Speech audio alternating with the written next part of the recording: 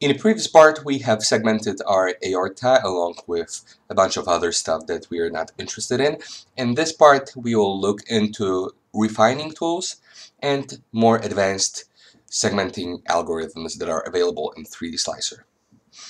Right now, I'm going to utilize a 3D view. You can notice that we still have this big 3D layer in the upper right corner that we're not using.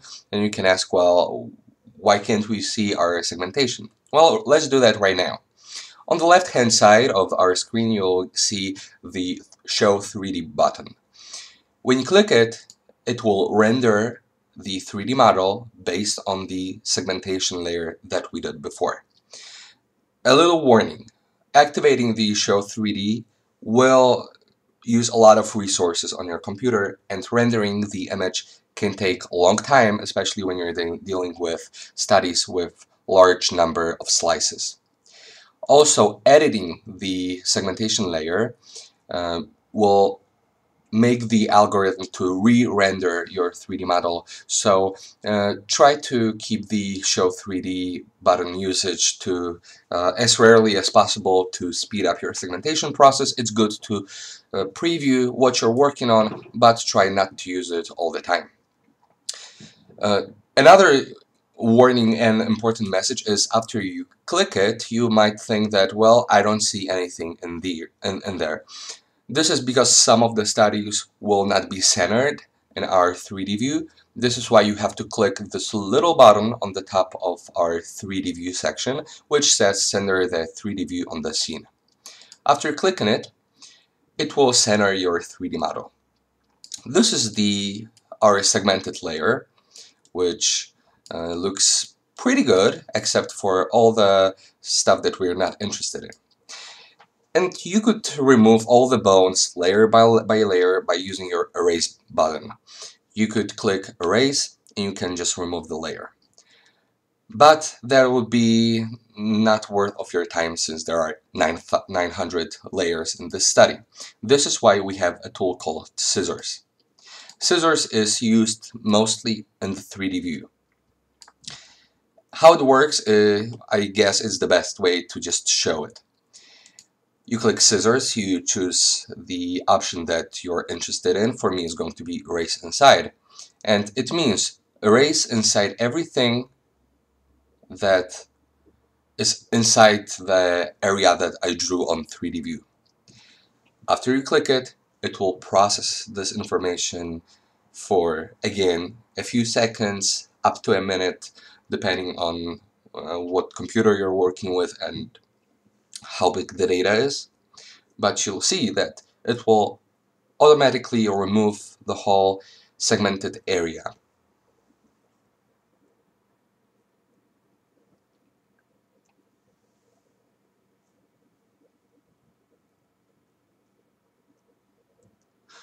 Okay, well, it's probably around 20 seconds, and but we are moving a little forward. Let me just remove maybe one more part so we can see more clearly what we're working with. You can also use your option Erase Outside, and then everything that's inside your drawn area will be preserved. So let's do very inaccurate but quick drawing. I selected just the area that contains the aorta, and everything on the outside part of those ribs, part of the pelvis, should be removed. Again, let's give it a few seconds to work. It was a little quicker this time. And as you can see, a few more moves with scissors and we could probably get our aorta. Let's get back to that in a second though. I'm going to turn off my Show 3D so it doesn't take a lot of resources of our computer, and let's create a new layer. As you can see, you can show both of them or hide them by clicking this little eye icon next to the layer name. In this case, I'm going to try to segment the, let's say, liver. Let's name this layer liver. Let's give it a nice bright yellow color. And in this case, I want to show you the algorithm that is called grow from seeds.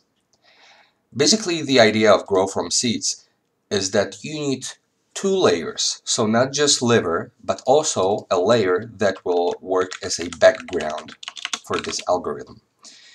The algorithm works in a way that you show it seeds that represent the layers. So seeds for layer called liver. I'm putting the seeds right now, every couple of slices. And it also needs seeds for the background layer. This is why we need both layers. So the idea is to mark by just a few strokes of the paintbrush where is the outside and where is the inside of our area of interest. This is why I have to mark, not very accurately, this is why it's called seeds, but you have to mark where is the liver and where is the outside. And you'll see again that this works great for the areas that would not be able to threshold. The intensity here is not really good for that, which is why I'm using grow from seeds. Let's put in a few more seeds. Here's the liver, here's the background, and let's put another background layer. You can also do that, of course, on the other planes. This is background, this is liver, liver, background. Very sparse and not accurate marks. You click initialize, and again, as 3D Slicer usually works, it will take it a couple of seconds up to a minute to calculate the preview of a result. And you'll see that the result should be satisfactory, and it also will allow us to refine the results, as you'll see in just a second.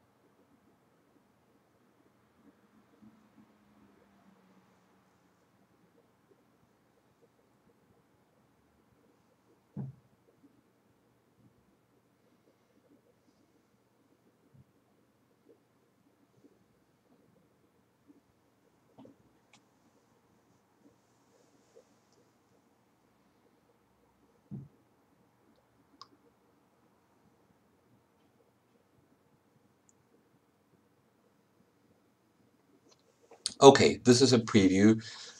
It took a long time, so I'm not cutting this part so you can know that. Don't be afraid that the slicer is hanging on you. It's just processing not super quickly, but again, there's no software that will do it quicker than 3D Slicer, so don't worry about it. Right now, still, this is a preview of a mask, but as you can see, it grew our seeds and marked the background and the liver area pretty well. There are still some areas that I would like to remove from the liver and to add. Let's say I don't want the gallbladder to be included into my liver layer. So what I can do right now is I can draw either liver or background seeds and add them into the preview. This will recalculate your layers of liver and the background, and it will do it relatively quickly. It will not take another 2 minutes for it to compute. You see, it also only took it, let's say, 4 or 5 seconds to recalculate, and it updated your layers based on the new seeds that you added. You refine it a little bit, and as you can see, now it removed the gallbladder almost entirely, and this area I'm pretty satisfied with. And again, let's say I want to add a little liver to the layer here. I just make one click, add it to the layer, it's updated. I want to remove this little part, so again, adding just a little seed, maybe a little too much, and it's going to update in just a few seconds. So you can work on refining your segmentation layers. Don't be afraid to refine. I usually spend a couple of minutes, up to 10 minutes, on refining my seeds, and then I just accept it. So you go to Grow from Seeds and apply, and you get your liver layer. And again, you can click Show 3D. Let's see how this layer looks in 3D space, and we'll show it and show it with the aorta as well.